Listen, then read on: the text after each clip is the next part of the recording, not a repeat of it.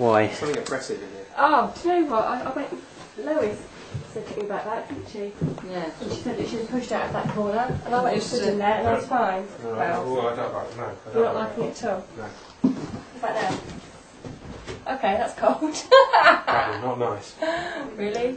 We've left everybody to go on and we're Oh. all up here. Oh, sorry. I just found it, yeah, and I don't like this room. I don't like the next room. I like the size of it. It's a nice, cosy sized room, so it should feel homely.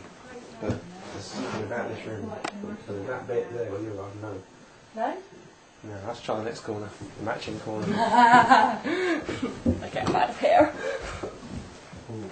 Okay. This room.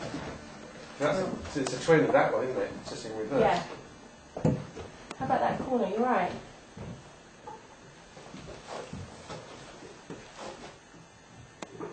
I can feel it from the. It's in the other room. I can feel it through the wall. Whatever it is, it's in the other room. Oh.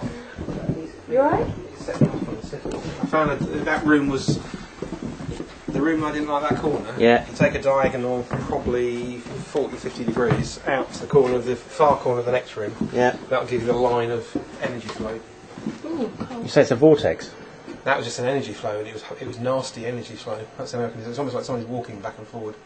So it's probably a nasty line spirit up across there. through the wall. Sorry, I'm poking That's you back.